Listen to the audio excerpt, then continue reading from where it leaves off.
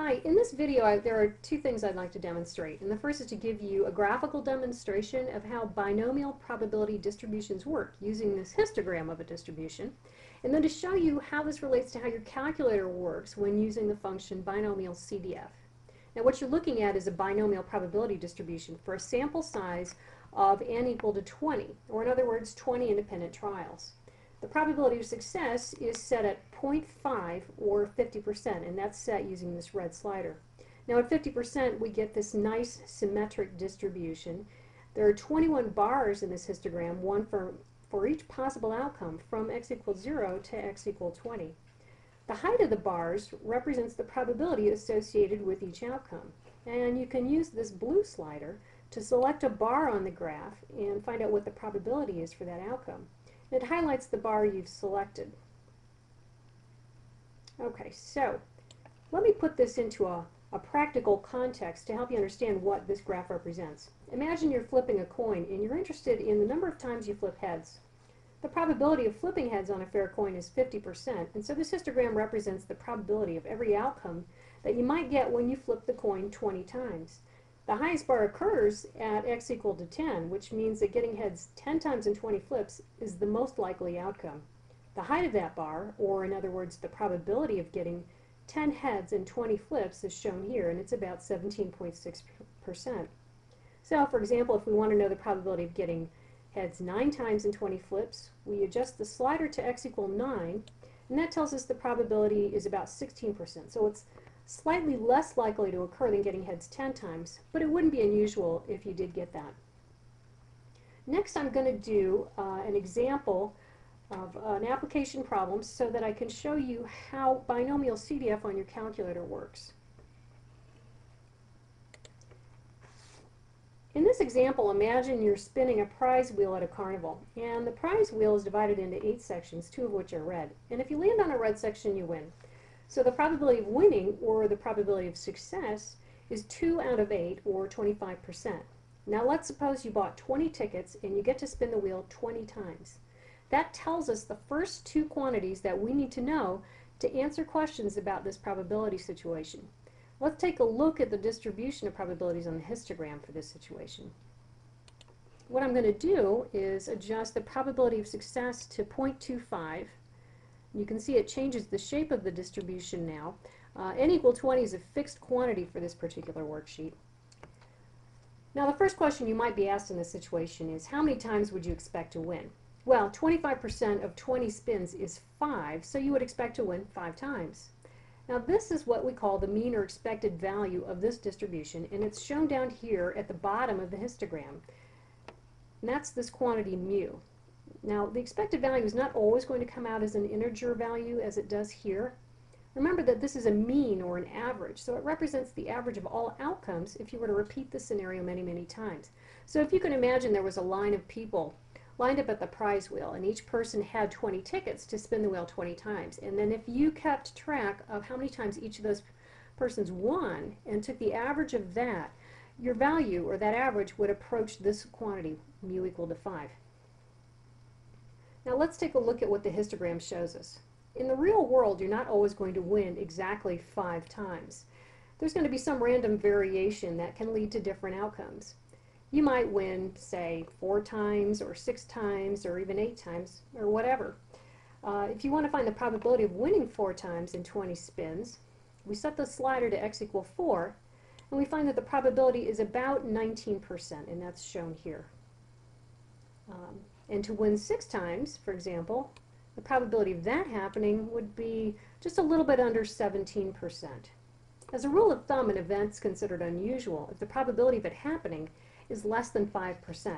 So for example, it would be unusual to win the game only 1 time because the probability of that happening is about 2.1%. Now finding the probability associated with a single outcome or single value of x is not a very interesting question. More often we're asked to find the probability of winning, say, at least 9 times or no more than 3 times or something like that. And this next example I want to do asks that question. What's the probability that you'll land on red no more than 3 times in 20 spins? So we're interested in finding the probability of winning 0 times 1 time, 2 times, or 3 times. And in our terms of our probability notation, that's going to be P of 0 plus P of 1 plus P of 2 plus P of 3. Now to give you a visual representation of what's going on, I'm going to go back to the worksheet and I'm going to set the slider to x equal 3. Now when I click on this checkbox where it says show cumulative probability, what you're going to see are the 4 bars representing those 4 probabilities are highlighted. And the sum of those probabilities is given up here near the top of this graph. P of 0 less than or equal to x less than or equal to 3 is equal to about 22.5%. Okay, now this quantity in purple represents what binomial CDF will calculate on your calculator. It always starts with the probability of the outcome x equal to 0 and sums up to whatever x value you specify. Now, so to find the probability of winning no more than 3 times on your calculator, let me show you how we do that. I'm going to bring up the calculator and then I'm going to go into the distribution menu, which is the second or shift function over the vars key. And I'm in this first submenu. I'm going to arrow up to get to binomial CDF. Oops, went too far. And then I press enter to put it on the main window. And binomial CDF, as you may know, takes 3 inputs. The first input is n, so that's 20, comma p, which is in our example 0.25, comma, and then we're going to specify the highest value of x that you're summing starting from x equals 0, and so that highest value is 3. So I'm going to enter 3, and then when I press enter, it returns the probability that we saw in the worksheet of about 22.5%. Now the next example I want to demonstrate would be how to answer a question like, what is the probability that you'll land on red 5 or more times out of 20 spins? And that means I want to find the probabilities associated with getting 5 wins, or 6 wins, or 7 wins, and so on up to 20 wins. And on our probability notation, that's going to look like this. P of 5 plus P of 6 plus P of 7, and so on up to P of 20. Now I'm going to go back to the histogram to show you what this situation looks like. And I'm going to set the slider to x equal 4. Now when I set the slider to x equal 4, you can see that the probabilities that I want now are the ones that are in green. So how can I use binomial CDF to compute the sum of these green probabilities? And keep in mind, the probabilities out here from 12 on to 20 are so small, they're probably about 0. But for this demonstration here, when I refer to the green bars, they're going to be the ones from x equal 5 to x equal 20. So again, so how can I use binomial CDF to sum up all of these probabilities from 5 to 20? You need to remember that the probabilities of all of the outcomes for any probability distribution are going to sum to 1. So if I start with 1, then I can subtract off the probabilities that I don't want, which are the ones in blue, from 0 to 4, and that will leave the probabilities that I do want from 5 to 20. Let me show you how to do this mathematically.